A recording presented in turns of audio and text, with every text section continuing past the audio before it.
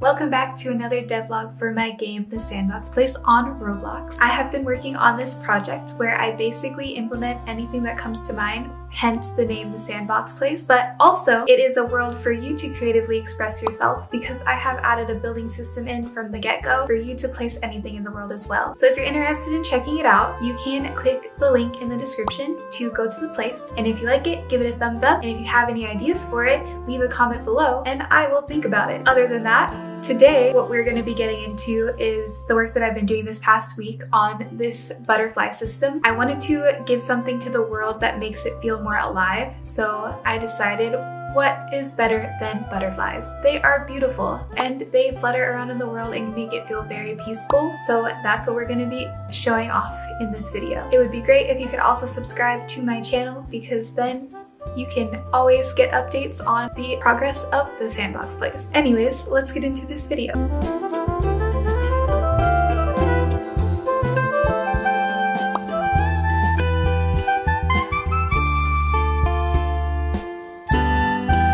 Okay, hello. So I'm going to be going over kind of the process of modeling this butterfly. We started off in Blender just to create a simple butterfly shape. We made the body of it with a cylinder, and then after that we started modeling the wings, which was just a plane that we shaped into wings using a mirroring plugin. After that we started getting into the texturing. We wanted to start off with a monarch butterfly because it is, I feel like, the iconic butterfly that you would see. But after this update, I'm thinking of adding a few different kinds that can be spawned in the world. If you guys have any suggestions, please let me know.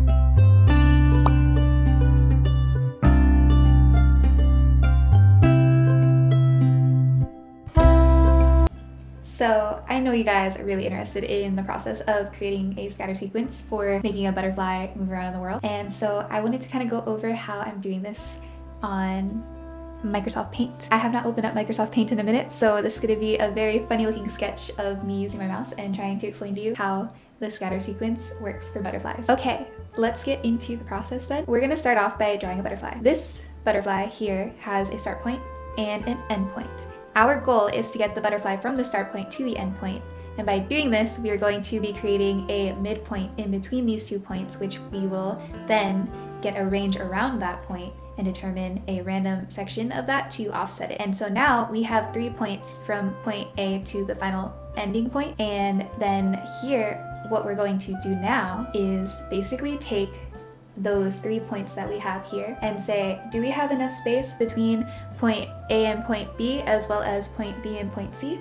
And if we do, then we get a new midpoint between those. So basically we are dividing it in a recursive function and continuing adding different scattering points to it. By doing this, we create a more natural movement for a butterfly to get from its start point to its end point. And that's how the scatter sequence works.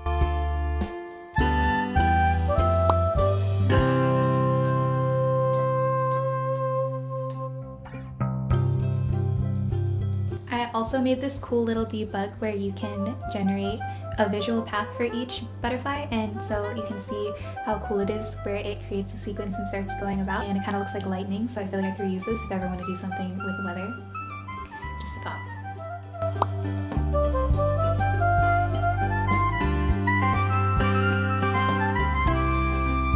Hey y'all, so I'm going to be going over the implementation of the butterfly object. So when you create a butterfly, you then want to spawn it by giving it a position and a place where it lives, its parent in the workspace. Then after we create the new butterfly, we initialize its animation, and we do that down here by basically just passing through all of the animations in this folder here. Right now we only have fly, but it'd be cool to have an idle animation so that it's not like always fluttering super harshly. And then we also just have the play animation and stop animation function here. Here it's where we generate a path for the butterfly, which is a recursive function, and it gets the next point in between all of the other points in the path, and then it offsets it by a little bit to kind of create that scatter effect. And then we also have a travel to function where the path is generated, and if we have debug mode on, then it will generate the visual path, the little lightning strikes that you see in the game. And then here is our move function, which is basically just a tweening function that gets the butterfly from point A to point B. And if it reaches its destination, then we return true so that it can get to the next point in the scatter sequence. We have an update state function so that we can change between traveling and idle. Finally, we have this update function, which basically just updates the butterfly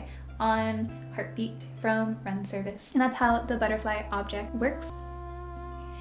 Anyways, thank you all for joining me on today's dev vlog for the Sandbox place.